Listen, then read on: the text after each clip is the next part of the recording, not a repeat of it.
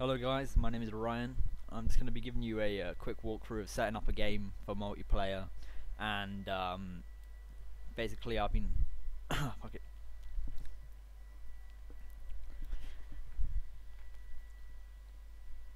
Hello everyone, my name is Ryan.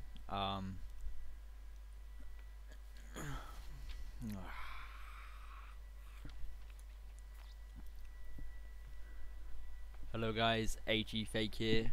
Just bringing you a quick walkthrough as to how to set up a game for multiplayer.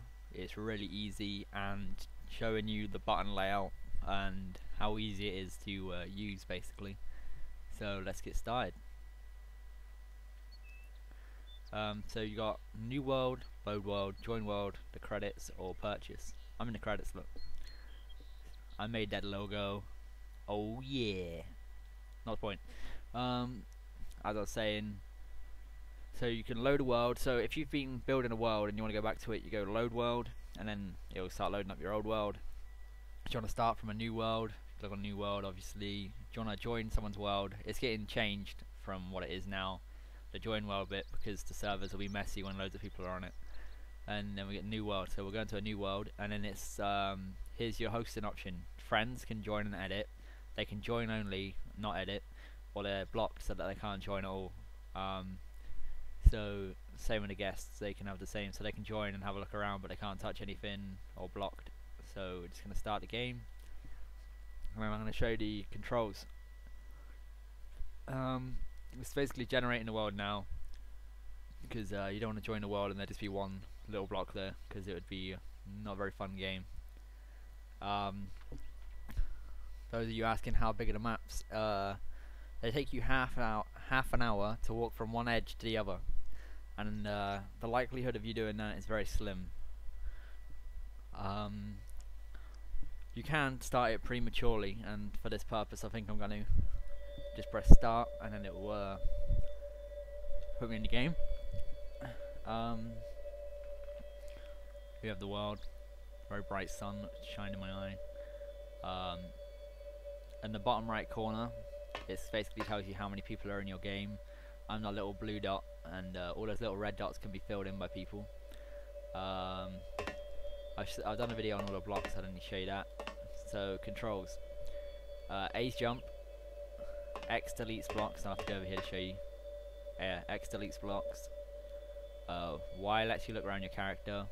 Use the right stick to look around. Left trigger pans out, right trigger pans in on him. He's got a mustache. What else? RB plants a block, so plant a torch. If a torch is underneath if a torch has a block above it, it won't have black smoke on it. If I put it here where there's nothing above it, black smoke will come off. Use the directional pad to look through the blocks. Use the right trigger to go through the different selections you have. LB deletes blocks as well. Left trigger and right trigger don't do anything unless you're in the in here. If you hold down RB, you can also select different emotions. So, grr, I'm angry. Grr. Hello. I'm sad. No, I'm tired.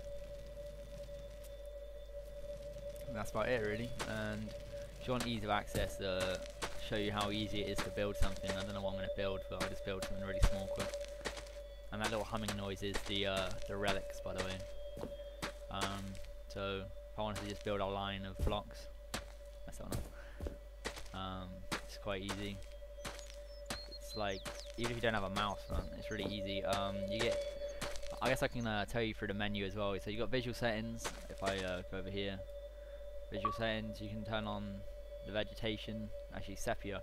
If I turn off bloom, you see the slight change there. Sepia makes it so you're like a zombie type of style thing. Vegetation can be on and off, which is basically you can't see any yet, but there was grass on the blocks behind me. So it's turning that off. Spectrum mode, I don't know why. Outline mode, high detail sky on and off. If I look towards the sun, and turn it off. Just get rid of that. Old school mode makes it all pixelated, kind of like Minecraft, I guess.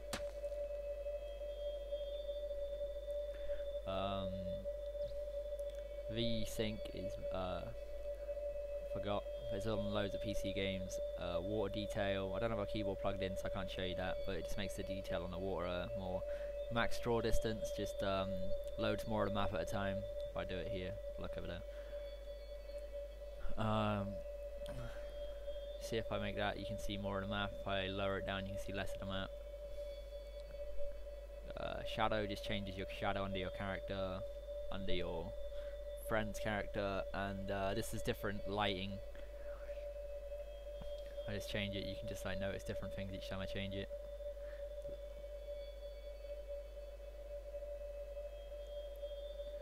I was going to show you controls. You can just turn inverted on and off.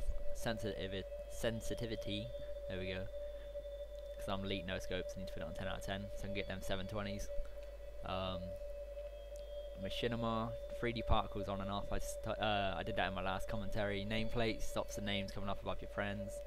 Heads up display on and off, so it just gets rid of that for when you're doing like a machinima, doing like a camera angle, etc. Same with the weapon, you can just turn it off. Custom light, you can change the colour of the lights. I've touched on that before as well. And custom light model on and off is say you're making a house. Wait, I've got my HUD off now, I can't see what I'm doing. I'm scared. I'm not scared anymore. Right, so if I put that torch on, wait, there you go. I put that there. I can keep the light on, but I can also have it disappearing, but with the light still there. So if you want to like make a nice effect, you could put them on and then put it underneath, and they'd look really nice. Relics, speed boots, jump boots, jetpack, night vision, ray gun, water walk, headlight, and grappler. I still haven't asked Arcus, don't know why. And that's about it, guys. I hope you enjoyed, and goodbye. Oh wait. Goodbye.